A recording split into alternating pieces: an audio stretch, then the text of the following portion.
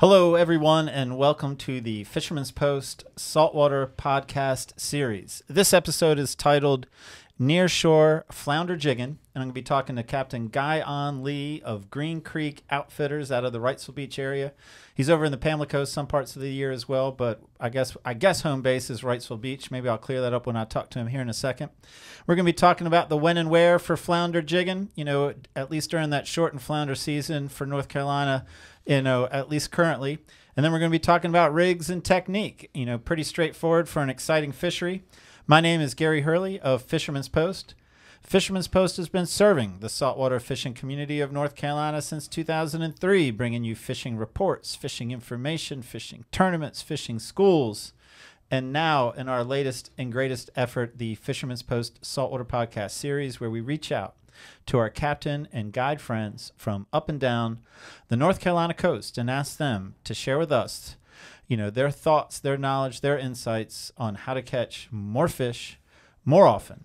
Albeit, I guess the higher goal, though, would be to give you guys encouragement, to give you knowledge, to give you confidence so that you grab your family and friends and get out on the water, spending more time together more often. I'm joined in this endeavor, this podcast endeavor, this episode, just as I am every episode, with Billy Thorpe of Thorpe Creative, and welcome to another podcast episode, Billy. Gary, good to see you as always, man. Good to see you again. It is good. It is good to be here. I'm fond of these podcasts. I love doing them, and it's good to be back in the studio and talking fishing again. Yeah, man. And it's good to be talking about this type of fishing, because in North Carolina, it's been people miss this kind of fishing all year round. So it's good to talk about it. It's good that's the season to go out and catch some flounders. I'm excited to hear it. Well, I'm guessing that Guion is going to sort of correct me and say, you can go flounder fishing more than that month and a half. It's that month and a half to keep them, and it is fun to go flounder fishing, albeit bittersweet to let them go. But we'll let Guion do the salesmanship about the when and where. And man, it's become one of my favorite types of fishing. Is just that nearshore jigging. Yeah, absolutely, man. Well, I'm excited, and to get us kicked off here, we're going to shout out to a couple sponsors, and then we'll let you guys get into it. So our first sponsor is RA Hitch, Raleigh Apex Hitch. They got trailer hitches, bike racks, and so much more for your truck, for your trailers. Just a ton of stuff, Gary. I know you've been doing a little shopping up there, so you've been snooping around the website, and I know you're in love with. Well, I am. Yes, I am conscious of websites these days since we worked on the Fisherman's Post website. But I just like the approach. Good products, a good company that stands behind them. It's a no-brainer. Go in there, find what you need, find what you want, and buy with confidence and buy online. Yeah, absolutely, man. And also Marine Warehouse Center, which I'm going to play a message from those guys, and I'll be right back to share something interesting I learned about Marine Warehouse. So here we go. At Marine Warehouse, we have everything. We have new boats, we have parts, we have accessories, new trailers, we have a complete service department with highly trained technicians. Anything you need to get out on the water, we have it.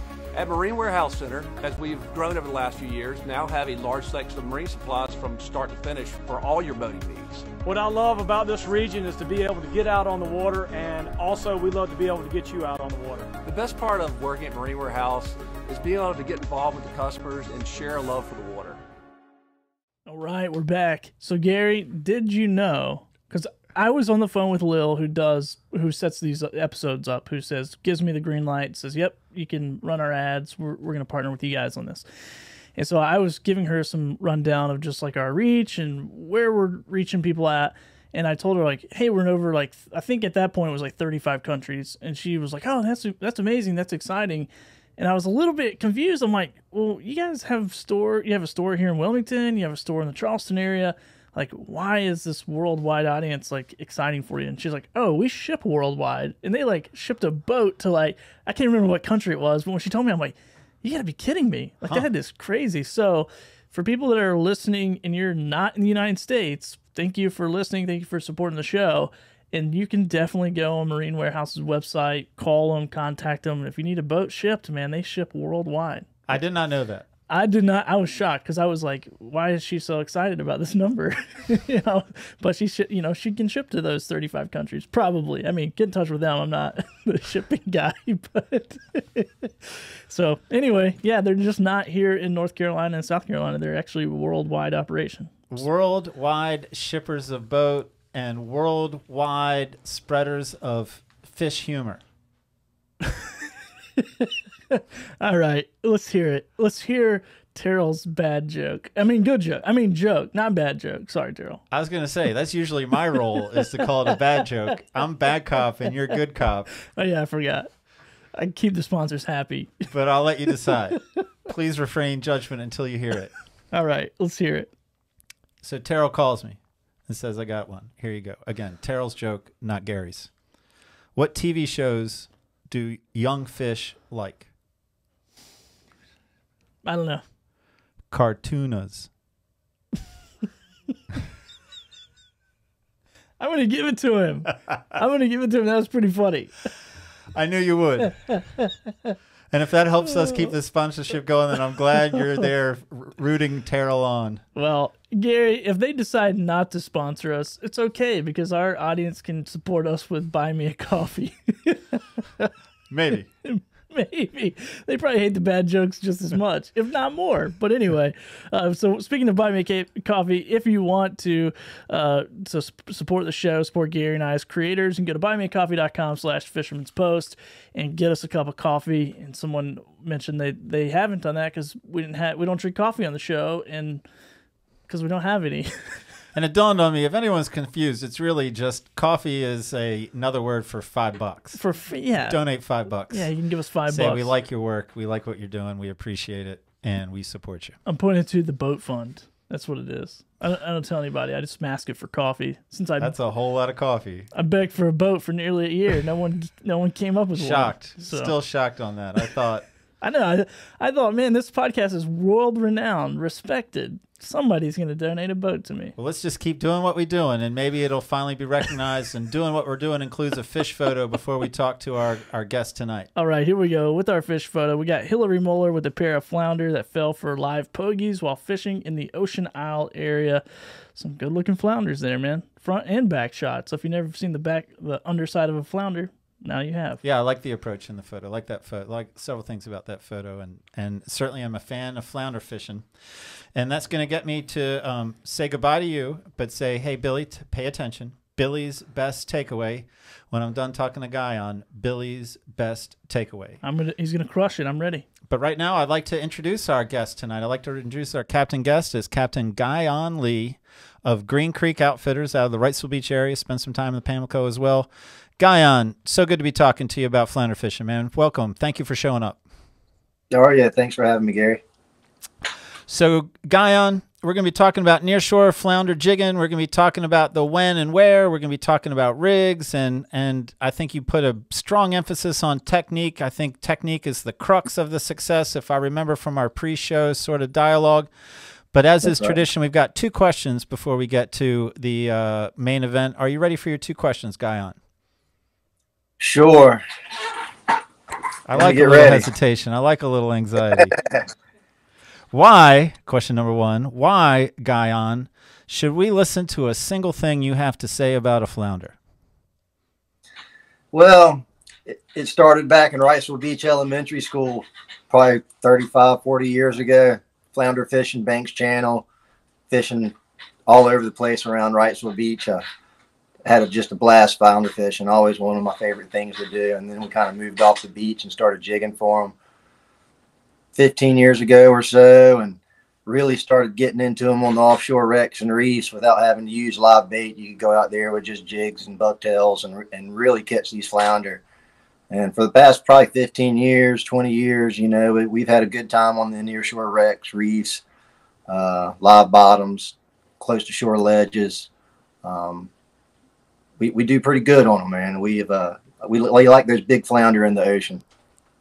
I do too, man. As I said in the beginning of the show, man, I'm a fan of that style of fishing, so I'm very much looking forward to this conversation. However, there still is one more question to get through before we get to the main event. Guion, are you ready for question number two? Sure. So, Guion, here's the approach I took. Guion is a hard name for people to spell. I'm guessing you've experienced that through your years. People probably butcher up the spelling pretty good. I want to see how good you are at spelling a name that is also known to be hard to spell. Are you ready for your name? Please spell Joaquin as in Joaquin Phoenix. Wayken. I don't think you could have done worse. I don't think. I'm not sure a single letter except for N. Jay. I've never been called a good speller. I believe you. I'm not going to question that one. I'm going to accept that as truth. I'm going to give you the spelling. You don't have to remember this, but for our listeners, viewers, Joaquin. I think you got the N. I think you got the N right. I got an N in there somewhere. Well, let's go to Nearshore. Hey, we're not here to talk to you about spelling. We're here to talk to you about Nearshore Flounder jigging. And I think your approach, to begin with, is the logical one. I think that's where most people's curiosity lays. Let's start the conversation with the when and where. Guion, what you got for me? Well, man, if you're just starting out and wanting to get out in the ocean and kind of start feeling where these big flounder are, best thing to do are just start with the artificial reefs.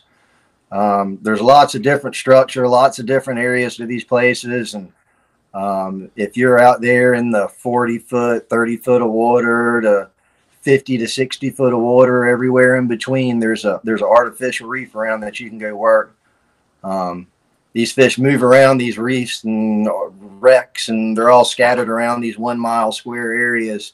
So you're really targeting on the down current side of any of these structures. If you got a bottom finder and you're seeing the structure come up, you're seeing the little cloud of fish that comes up off the viewfinder. And normally it's on the down current side of the structure. Everything below that, as close as you can get to these structures, are the key places to get for these big flounder. So we're talking about artificial reefs. We're talking about submerged vessels. We're also talking about hard bottom.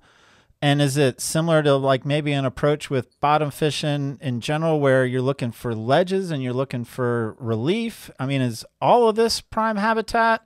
And if it is so, I guess still to just circle around, what's your favorite? What's your favorite go-to? Some of my favorite structures to fish out there are the big reliefs. You got the hard edges from the ships, the barges, the tugs, some of the ledges out there where there's a real hard relief, real hard drop off. You try to fish right up against those edges. Those are some of my favorite spots. They produce the most, and you really move around these areas because these flounder, they'll move all over the place. Sometimes they're on the uphill side of the structures. Sometimes they're on one side or the other from day to day. Sometimes they're on the whole complete different corner. So as you're moving around these structures from the reef balls to the ships, I really work everything, and it seems like every single day they might be stacked up on a different part of this area. And these artificial reefs different than they were the day before, but they're kind of always in there once they get in here for the summer. And we're talking, you're out of Wrightsville Beach, so our conversation is really more focused, your details are more focused on Wrightsville Beach, not that they don't apply to other areas. In the beginning, and the show setup said, we've got a small flounder season for keeping, but you can catch them other times. So I was thinking as you're answering, I'm like, man, maybe someone who wants to dial this in goes out before the season just to sort of check it out and dial in their jigging game. So without the flounder closure in mind, when do you start seeing these fish out on these reefs? And, does it start at 50 feet and they get in closer, or how does that work? Or what's your experience with that, Guion? I mean, typically you got these fish that move in out of the east that come out of the deeper water. They start to push in our area late April, depends on when the water's warming up. By that first or second week of May, we got a really good push of big flounder that have showed up beginning of May every single year. And they're really fun to catch because if you get out there and you really find them and get dialed into those artificial reefs and wrecks out there, there's multiple 2 to 5 pound flounder that you're going to go out there and catch once you really get this dialed in out there. It's just unfortunate you can't keep them out there anymore. So during the season, when you can, late, mid-August to, near the end of September, how far off do you typically go during that hot water time? You can find them all the way out 10 miles up to about 60 foot of water. Is about as far out as I'll go when I'm looking for flounder. I typically like that 30 to 45, 50 foot of water area. holds a lot of flounder moves through that area.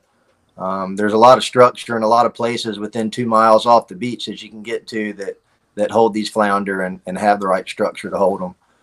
You just got to work around them. I mean, there's with the live bottom, there's sandy patches that you just kind of float around and you bump into, and they'll be down in the sandy patches on the live bottoms, and they'll be on the sides of these big reliefs. You just got to kind of move around, drift around, and when you find them, start holding up on them and really fish that area good. All right. So unless you have final thoughts on where and when, I guess we'll transition into talking about some rigs, some terminal tackle, and rods and reels as well. I mean, set me up for success. But, first I always like to just make sure I'm not moving on before you got something else you wanted to get out. No, I think we're good. We can cover some rigs and terminal tackle like that for sure. All right, man. What do you got? So with your tackle, my go-to rig for this stuff is your 2-ounce Spro jig. It's a really good. They make other different jigs around, but 2 ounces and 3 ounces work good. And the reason I like them is because they got this little keeper. I don't know if you can see that little metal thing right there on the inside of the hook. Yeah, it really helps a lot. You're helps out there in what way? Holding your grub in place. It keeps the little fish from ripping your grub off the tail of this thing, because when you're using this jig right here, you're also using like a 3-inch gulp shrimp. I like these 3-inch gulp shrimp. I like to either tip them with one of those, or I'll put these Fat Cow jig strips on here. These things hold up tremendously well and are scented and really last all day long, and you don't have to go through bags of other lures. But that's your go-to is that white jig. You can get it anywhere, whether it's a Spro jig or whether it's a 2 or a 3-ounce jig of any assortment, but the white is really the go-to color. Sometimes you get the white with the pink little stripe down the side. I kind of like that one, but that white one is definitely my go-to for all the big flounder all the time. You put much stock in the glow color? I don't really think I like the glow very much, because it seems like when I'm catching these big flounder is kind of typically later in the morning when the sun's up and the water clarity kind of clears up good. It seems like earlier in the morning those big flounder don't bite as good as when it's sunnier and there's some sun shining down into the water. So the glow really doesn't I do better on just that standard white than I've ever done on any of the glow ones for sure. And then what about leader material, leader length, leader material? And I'm also curious, what knot you use to tie on. Are you tying like a loop knot to give it more flexibility, or is you just sinking a knot on it? Man, really any good standard knot you're using, because your leader is going to be like a good 40-pound leader. Fluorocarbon is what I like to use. I either use 40 or 60 because flounder really don't care about the leader very much. And you're fishing right up against the edge of the structure. So a lot of the time when you're fishing, you're feeling your lure scratch up and down in the holes and like work up and down the edge of the wrecks. And you really want to get that close. You want to be right on the edge of the stuff. So, there's so many different fish you can catch on these jigs, from sharks to cobia to big black sea bass to all kinds of stuff down there. So you really got to have a leader big enough to handle a few different things, including rubbing that reef. But it also helps you when you get stuck in those holes and you get that $5 jig, $7 jig stuck in the reef. That 40 and 60-pound leader really helps you work that thing back out versus the lesser stuff. And you got a typical length you at least start with on that leader? Oh yeah, I'll typically, I fish with braid mostly. So I got a FG knot that I'll tie 4 or 5 feet of 40-pound 40-pound fluorocarbon to. And that'll give me a couple of 2 or 3 or 4 or 5 or 6 tries or a day of fishing without having to change out my leader every time I get broke off, if I get broke off. And then what about a rod and reel? What do you find works best for that application? I've used like a medium heavy rod.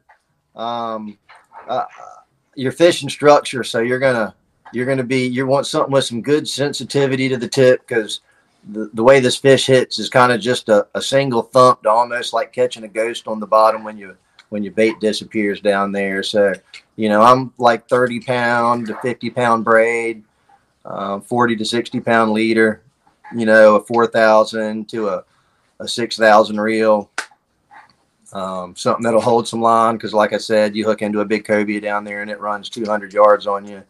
You're going to be glad you have a bigger reel on.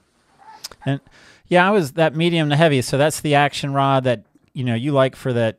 I mean, and we're getting ready to talk about technique, but the actual jigging, that's the good rod to get the good action on. That's the one I like for out there. Well, man, what about technique? I know you said that's the crux of success in your mind, at least. So, you know, we've got a place, we're seeing it on the machine. You know, we've got our Spro bucktail tied on. We got some leader, and we got some soft plastic to put on it. So what's next? How do we start? All right. So as you're in your spot, you're going to want to fish vertically, because as you're drifting around, you don't want your bait dragging behind you. It starts dragging behind the boat real far. You're going to get caught up in the nooks and crannies, and you're going to be spending a bunch of money on jigs constantly. So I like to try to fish vertically. That means having to back down in the current. That without the trolling motor, you can back down in the current without trolling motor. If you got your trolling motor, you can really use it up current, and really, especially with these spot locks and whatnot, they make it really good for getting right on the edges and dropping these lures. So fishing vertically is super crucial. Second off, you want to drop these baits straight down to the bottom. The flounders are right there on the bottom. They're buried in the sand. And the more time your bait's right down there within a foot of the bottom, the better your chances are going to be. So as you're jigging these things, you're not wanting to jig up really high. You're just wanting to bounce the bottom. Just keep tapping the bottom like a little ping pong, just bouncing across the ocean floor. Sometimes pick it up a little bit and flutter it a little bit, but you want it to be right on that sand, kind of making a little sand cloud down there, because half the time this flounder bite, you don't even know they're on there. It just feels like the sand just collapsed on top of the jig, and all of a sudden it's kind of hung on something down there. And when that 2 ounces changes, you set the hook. All right, so I'm going to go backwards. So are you drifting? Are you anchored? Are you anchored with spot lock? Are you controlling your drift? Like what is it that you employ most, or what are the different ways you employ it, I guess? Well, I've fished it so many different ways. It just kind of depends on how bad the current is and what kind of situation. But me personally, I got the spot lock Tarova, and it works amazing. And you can just get within inches of wherever you want to be and hold yourself right in there and really fish circles around these structures and get as close as you can. If you got an anchor, you want to try to anchor to where you're as close as the structure as possibly can be. Or if you're drifting and you're trying to cover ground to find where the fish is typically how I do it. I like drifting around and then locating the fish, and when I find the fish, and that's when I'll lock into them and really pinpoint where they're at. So, and that makes sense to me, and I think a lot of people have that spot lock now. I mean, it's become popular for a good reason. So if you've pitched up on, you see something that you like and you're over top of it and you're fishing vertically and you got the spot lock on, you'll fish that area how long without a bite before you move on? I mean, typically it happens pretty quick. I mean, if you're in the zone and you've tried 5 minutes, 10 minutes in a little location, I'd move 5 or 10 feet down. Give it 5 or 10 minutes, move 5 or 10 feet down, do a circle around your zone, do a couple drops around that location you're at. If you're not finding them, keep on moving. These flounder bite pretty quick when you put it down in front of them. So it's normally, you know, about 10 minutes a spot, you know, and if you find them, you start really honing into them because they're normally stacked on top of each other. And then I think you said this at some point when we were talking, like, as far as like the best place to start, you like the down current side? I always start down current side of the structure first. Sometimes they're on the uphill side for some reason or off the side. You know, they move around so much and they kind of move around in a congregation. So if you start finding one away from the structure, start fishing that little area away from the structure because they're over there for some reason. but they always, I mean, they move all over the place. Depends on the predators around there chasing them around too. And any idea why the down current seems to be what you deem the most productive? Any Guion theory about why they're down? That's the most productive side most often? That's just the protected side of the structure. You know, that's the side where all the little fish are kind of hiding behind the structure, and they're feeding on the little fish. So they're underneath that little cloud of fish that come off of the structure, and there could be 50 yards back. They could be 10 feet. They could be right on the edge of it. But just all the sediment and everything and how it trickles down and lays down right behind these structures or ledges or boats or tugs or reef balls. I mean, we have a lot of stuff to fish in our little areas here. The downhill side is definitely the spot to start. And then what was my other? I made a note. Oh yeah. So I imagine that my audience likes specifics. So sometimes I like to follow up and sort of force you to give a number. And I'm going to do that with jigging as far as like how much you jig it off the bottom. And I get that you mix it up a little bit, but the standard jig, the standard bounce with the goal would be, if you were instructing me, would say, Gary, your standard jig would be to come 1 foot off the bottom, 2 foot off the bottom. Like, how would you answer it in a numerical way? Well, you know, a numerical way, I would say keep it underneath a foot off the bottom, you know, from 2 inches. Just second you feel your rod tip break and your jig lift off the bottom, set it right back down. And when you're setting these things down and this jig is falling down, you want to do it slow enough that your line is tight so you feel that jig hit the bottom. You don't want to drop your rod tip so fast that you give it slack and it just hits the bottom, because a lot of times those fish will hit the second it hits the bottom. And if that line's tight, you also know right when to bring it back up. You want to keep it what I call flubbing the bottom. You just want to hop it around a lot, but not very high. Okay. And then what's your experience? Is it like most jigging where the bite comes on the fall, or when it actually hits the bottom of the ocean floor? Well, sometimes when the fish are aggressive and you're kind of hanging it up in the air, you know, up off the bottom about 1 foot, 6 inches, and you kind of just fluttering it around, they'll come up and hit it and take it down. I like those aggressive days, but there's a lot of days where, you know, you really got to learn exactly what that 2 ounces feels like. When you're jigging this 2 ounces and all of a sudden it's on the bottom and that 2 ounces changes, you need to set the hook, because a lot of times those fish just inhale it on the bottom. They don't hit it hard. It just all of a sudden feels like that 2 ounces turned to 4 to 6 ounces. And all of a sudden, you know, it's kind of stuck in some sand, maybe some sand caved on top of it. A lot of time them flounder are just laying down there and inhaling them in, and you just can't even feel them hit. And we're talking like Bill Dance set the hook? Like set the hook hard. I like to set it hard and set it on in there and go back for another hit on them and really get it in them and start getting them up, because, you know, when those big flounder get here, the barracudas are around too, and they like flounder more than we like it probably, and they sure do like eating those flounder. So once you hook that thing and you start bringing them up, get them on up and get them on in, because, you know, the tax man's down there and he's gonna come after them sooner or later. I like how you put that, man. I like that phrase. I like that phrasing. Man, I guess what I didn't ask with when and where, you know, what just made me think of this now is like, how long out there? Again, we're not talking about season closure, but just in general, the flounder habit.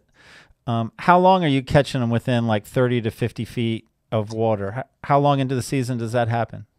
I mean, it starts in probably middle May. You start picking up a few flounder. By the beginning of April, you're really getting some nice flounder. By the beginning of April, you're starting to get your flounder. By the beginning of May, they're really stacked up good, and then you'll catch them from May, June, all the way through November. And then November, the big flounder start moving back out to sea. The little flounder start moving south down the beaches. And then by December, most of the time, those ocean flounder are about gone everywhere. Guion, this has been a straightforward conversation, man. Everything has been logic-based, but I'll finish with, well, I got one more question after this, but I'll finish with, man, final thoughts, man. Anything that I didn't set you up to share? Anything you're thinking at this point? Like, I wish I had said that. That's something that they might need to know. When you get that flounder up, have your net ready. Because the second a flounder hits the air, he goes crazy, and he's going to shake the hook in your face 90% of the time when you bring him up in the air. So either you or your buddy better have the net ready prior to that fish coming to the surface. Sage advice here to finish our discussion. But the other question I want to ask you, because again, you know, flounder season, a month and a half, you know, fingers crossed, whatever it is I even alluded to this in the beginning of the show, saying that you're based out of Wrightsville, but you spend some time in Pamlico. Excuse me. Guion, for our viewers, for our listeners, will you walk us through the Green Creek Outfitter calendar, like what you're doing what your primary targets in the spring, summer, fall, and then in the winter? Yeah, man, I run spring fishing charters, summer fishing charters, and fall fishing charters out of Wilmington and Wrightsville Beach. I do a little bit of sight fishing for the big bull reds on the Pamlico Sound come late August and September, when you can go out there and catch those 40 to 60 pound bulls on top water with light tackle. That's real fun. And then come November, I'm in Pamlico season till the end of January duck hunting. I run a guide service up there, and we do the big water duck hunts right through the end of January. So when I come home in February, I take a little time off and then hit the reset button and start right back over with some fishing in the spring. What's your favorite targets that in the spring and summer that aren't flounder? Oh, I love the cobia, man. The hunt of a cobia, I'm a big hunter, so the actual hunt of trying to find a cobia on top and do some sight casting to them is really nice. I really like the sight casting, the putting your eyes on the fish and trying to figure out how to approach them to get them to bite. All right. Guion, man, I've appreciated your time. I've enjoyed talking to you. I'm excited for the season. And again, man, appreciate you making time to be a guest on the show. Yeah, Gary, I appreciate it, man. Thanks for your time. All right. Talk soon, Guion. All right. Thank you, bud. What, dude, that was a ton of information in a very short amount of time. Yeah, man. It was great. Efficient. It was to the point. It was perfect. I was like, this is what podcasts should all be about. Get in there, get the meat, and like, all right, here we go. I liked it, man. It was good. And I haven't done any offshore flounder fishing like that. Is it called offshore or nearshore? I don't know what you technically call it. I call it nearshore. You know, I think that's a little colloquial. I'm not sure everyone calls it nearshore. But, yeah, man, I mean, part of the joy of it is in the hot summer months, you get off the beach, and it's typically a little cooler. During those hot times of August and September, it's often crowded inshore with a lot of boats, and you get offshore, and it's a little less crowded. And, you know, one of the things I've liked about it is it reminds you just how aggressive a flounder is when it smacks that bucktail, because inside with bait, you know, you get the old, was that a bite? I think that was a bite. Should I let it sit? Should I let it sit more? And you can play that game, but out there bucktailing, man, there's no thinking. It hits it, and then you're engaged. All right, so it gets it and takes it, and you're ready. And I think they just feel heavier out there, man. You're bringing it up, they're man. Typically quite a bit bigger, right? Like Guion said, man, you know, I deal with a lot of flounder tournament fishermen through the years. Like, you might not be winning a tournament with a 8, 9, 10 pounder out there, but like Guion said, man, 2 to 5 pounds is you know, some pretty standard fare out there, which is a 2 pound flounder is a beautiful fish. A 5 pound is an eye popper. Yeah, man. I never even caught a flounder that was big enough to take home until it was like out of season. Until they put a season on it. Now every time I catch a flounder, I'm like, I could eat this in October or whatever. So whatever. Oh man, yeah, so it's good. Well, I will get to my takeaway. Yes. And it was pretty shocking to me, but keep that jig head it bouncing off the bottom less than a foot, even 2 inches, which I was like, all right, that makes sense. Like, so jig a lot, but very little in height. Yeah, so. And you know, according to Guion, you want a little sand disturbance, man. You want it, you know, drawing some attention, man. I guess it looks like a fish down there struggling, so then just finish it off. Right on. Savages.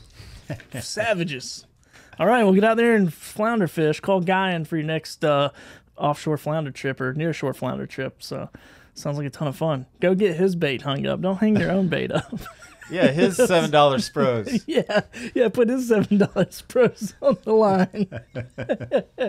Oh man, well, appreciate you guys for watching, listening. Be sure to leave us a review, rate, review, share, give us some feedback. Go to buymeacoffee.com, buy Gary a coffee, and give him some episode ideas. He always has a lot of ideas, but maybe there's something that you guys are thinking about that we're not. And also go support Marine Warehouse Center and RA Hitch, as those guys make this show episode possible. So we really appreciate those guys.